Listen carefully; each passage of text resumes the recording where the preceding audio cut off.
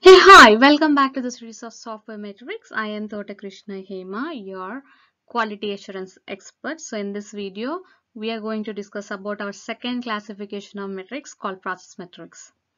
Let us get into the details and for the more slides. So there are so many metrics in process metrics, but however, I want to list out four important metrics in this one.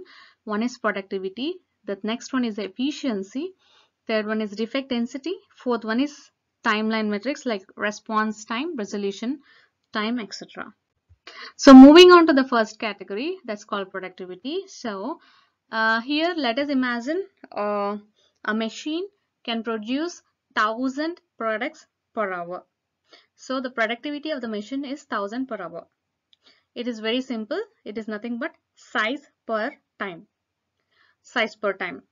So if you imagine that if you can write 10 lines of code per hour, so your software development productivity is 10 LOC per hour. If you are a tester and you can write 10 test cases as a manual tester, then your productivity is 10 test cases per hour. So if you can execute 10 test cases, sorry, 100 test cases per, then it is like 100 test cases executed per hour.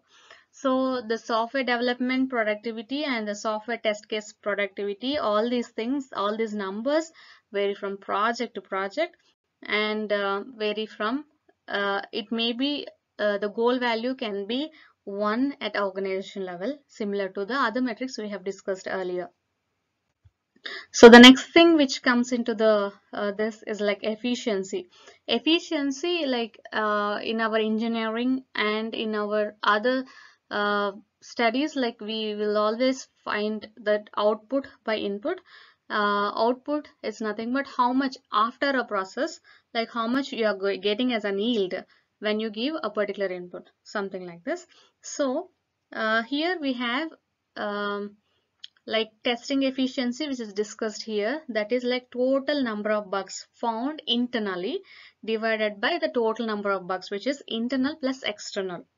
So that is nothing but unit testing, integration testing, system testing or qualification testing, which is conducted in our premises, divided by total number of defects which are found in unit testing, integration testing, system testing, which is conducted inside, plus user acceptance testing, which is conducted at the user environment or customer environment.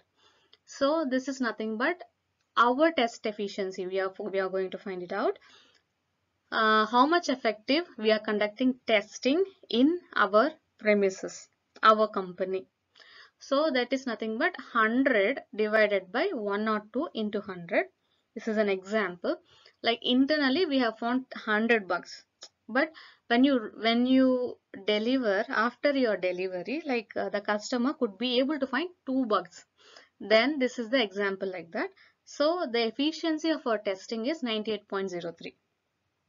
Similarly, we have other formula for the testing efficiency, the bug fixing efficiency, we can say.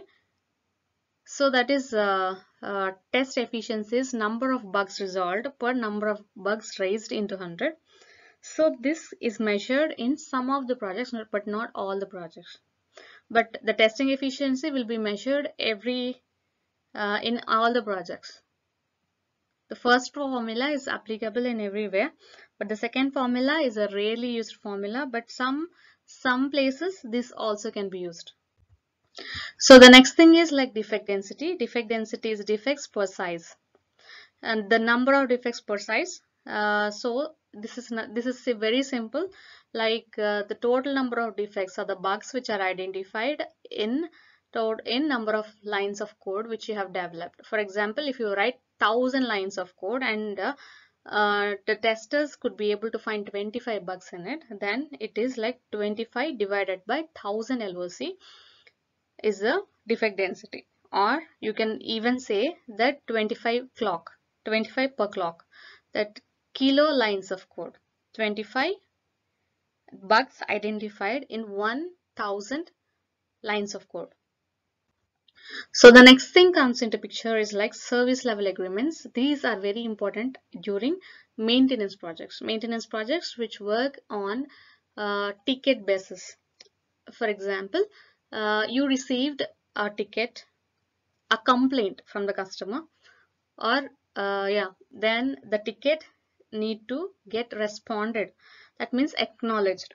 So an engineer at the maintenance end will respond in a way like, thank you for for raising a request, we're raising a ticket, and we are working on it, and within this time you are going to have the solution for this thing. So this is nothing but an acknowledgement time.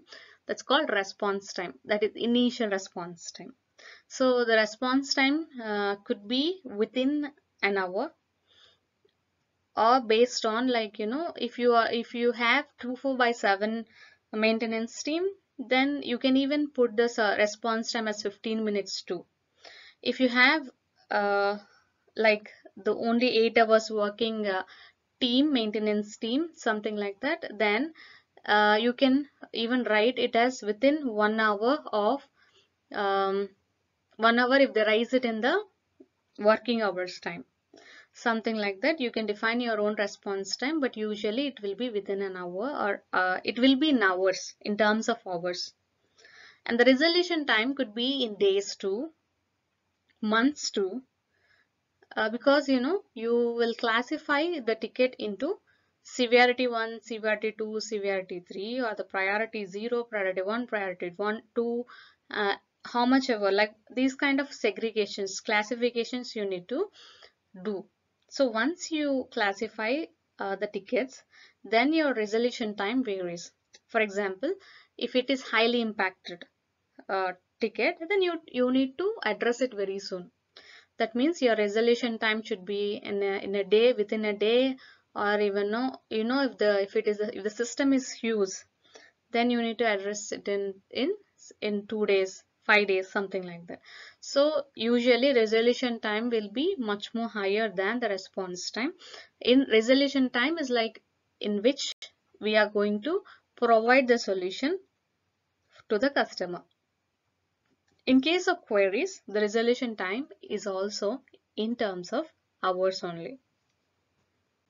So with this, I came to the end of this topic. Like, if you like this, please click on the like button. If you want furthermore quality and automotive related videos, subscribe to my channel.